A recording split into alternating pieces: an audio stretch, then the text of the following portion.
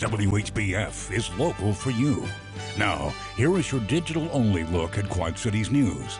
This is Local 4 News Midday, only on ourquadcities.com. Hi everyone, I'm Alexandria Ikamoni. Thanks for joining us for Local 4 News Midday. Happening right now, day 2 of deliberation is happening for the Luke Andrews attempted murder trial. The jury couldn't reach a verdict after 5 hours yesterday. And getting up to speed, Luke Andrews' defense team told the jury the 13-year-old made a bad decision to get attention yesterday. His attorney argued Andrews' behavior escalated in the week leading up to the incident. The defense called on the jury to find him not guilty on the attempted murder charge, but guilty of showing a dangerous weapon and having a gun on school grounds. Now, prosecutors say that argument doesn't have merit. This gets you attention. This plus this gets you murder. You don't need bullets to get attention. You need bullets to kill someone. Now, for more details on what happened in court yesterday, visit ourquadcities.com's news tab, and we'll have a court update from today with Local 4 Sean Logging starting at 4 on Local 4 News. We finally have some answers about what caused the HESCO barriers to fail back in April. The U.S. Army Corps of Engineers talked about it last night after a 2-month investigation. Engineers met with city officials and inspected downtown Davenport on May 13th. And now they say the different factors caused the barriers to slide. Now, the surveillance video was part of the Army Corps analysis, and engineers say they looked at several cases exploring different ways the barriers could have been loaded. They say none of those cases resulted in failure, and the system should have worked as expected when installed. They say it was all a series of unfortunate events. We don't think this possibly would have happened other than things like rainfall, wet pavement, loss of sand in the HESCOs that reduced essentially the resisting force for the wall against the water. Due to some of those extenuating circumstances, the HESCO basket started to slide. And once it slid, it caught and it rolled. The Army Corps recommends 7 things city officials can do to prevent this from happening again, including adding a second layer of barrier baskets to keep that wall from sliding. Now, you can find all those recommendations on our news tab on ourquadcities.com. And if you see news happening, forward it to Local 4. Just download the Our Quad Cities app. It's available on Android and Apple devices, and it's free. You can get breaking news notifications and also share stories you want to see highlighted here on Local 4. 3 presidential candidates are trying to prove why they deserve your vote. They made stops here in the Quad Cities yesterday. Your local election headquarters was there at the events, or the 3 events. Castro talked about his plans to make America the smartest, healthiest, fairest, and the most prosperous in the nation, and wants to reform education, healthcare, and the police system. Senator Kamala Harris touched on equal pay for women for equal work and was formally endorsed by Iowa State Representative Phyllis Thiede. Then Senator Kirsten Gillibrand promoted Medicare for all and to increase Social Security benefits. Here are a few highlights from each candidate. Ban assault rifles and large magazines. I will have a universal background check so that only people who should have access have access. As president, what I'm prepared to do is shift the burden to the corporation to prove that they're paying women equally for equal work. We're going to be a better America, a stronger America, if all of us, no matter what the color of our skin or our background or how long we've been in this country, work together to create that America.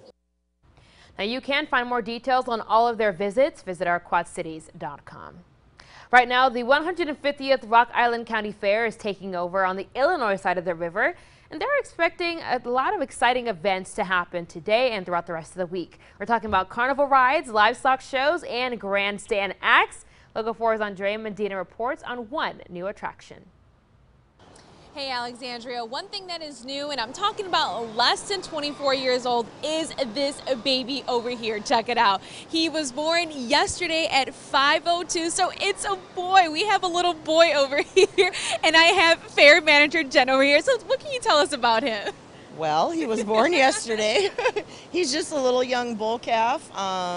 You know, obviously he's still pretty wobbly on his legs. He's a newborn, and we think that they should run and jump right away. But it takes them a couple days to get their legs under him and really get him moving around. But he's doing well, and the mom's doing well, so I guess everything is good down here in the birthing center. Oh, good to hear that. And he is so fresh that he still has his umbilical cord. It's hard to see right now because he's laying down, but he's absolutely adorable. I want to take him home with me. I think your little dachshund probably would not like that. She'd feel a little left out. And now, how common is it to have, little calves born during the county fair? Well, it's rather unusual because most people don't bring their pregnant cows to the fair. Fortunately, we have a great fair board member who does have these dairy cattle very close by, and so he breeds them specifically to birth during the county fair so that people can see the actual process and see newborn calves. So it is a bit unusual, but we're fortunate that we have Jim. I want to be here just observing it. I mean, it's just so crazy to think that this little calf was born less than 24 hours ago, 5:02 exactly. Crazy, right? But Alexandra, I'm going to send it back to you. The fairgrounds open every day at 10 o'clock. Andrea, thank you. He's definitely adorable. And if you are heading out to the fair, you need to prepare for the weather that we're expecting. Now I'm talking about a lot of heat. Ash will tell you all about it in your local pinpoint forecast when we come back. WHBF is local for you. You're watching a special digital newscast on OurQuadCities.com with Alexandria Ikamoni and meteorologist Ash Simpson. This is Local 4 News Midday, available only on OurQuadCities.com. Good afternoon and welcome to Living Local. Here's what viewers are saying about living local. I can't tell you how happy I am with your new program, Living Local. I've told all my friends, and more are tuning in to watch it. I watch Living Local every day, and I just want to tell you that it's a great program. We watch it every day, and they do a great job. Nobody is doing what you're doing around here. You should be proud. Find out what you're missing. Join Brittany Price and Ash Simpson weekdays at 2 on Living Local. And now, meteorologist Ash Simpson with your local pinpoint forecast.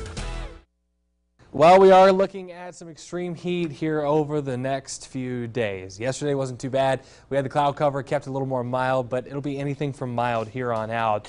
Wednesday evening today through Saturday evening, an excessive heat warning is in effect for heat index values getting into the 100s. That includes pretty much the entire area. We're up to 94 today, so we're not under the warning today. It'll feel like it's in the upper 90s, but Thursday and Friday feeling even warmer than that. So 105 likely our peak heat index on Thursday, 108 by Friday. That's dangerous stuff. You need to remember some safety tips. Air conditioning going to be your best friend. Stay hydrated if you're going to be out and about. Make sure you're drinking a lot of water. Don't overexert yourself either. So please take regular breaks inside. Light clothing, both in material and color. Make sure it's reflective so that the sunshine can reflect off of you. And then check the car. Please do not leave kids or pets in the car. It'll be extremely dangerous. Now, clear skies outside. You can see some showers trying to race through Iowa here today. If we got a little bit of rain, that would be a nice relief for us. But I think a lot of that going to kind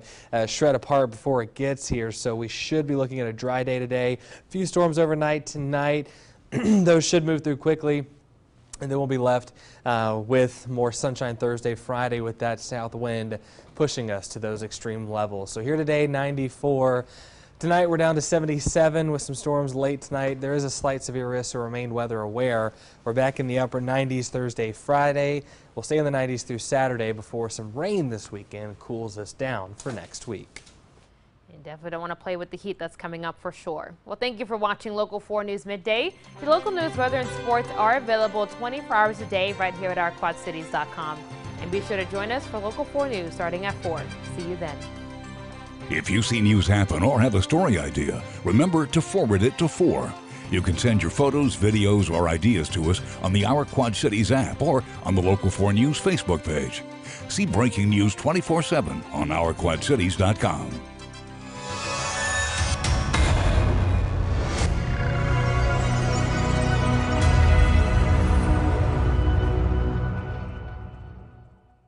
Have you watched Local 4 News lately?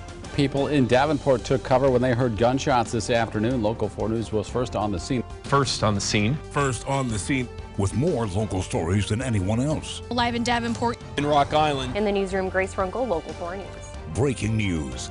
We were there when they took the suspected drug dealer down. It's a Local 4 News exclusive. And the fastest growing source of online news coverage. On air and online. Isn't it time you made Local 4 News local for you?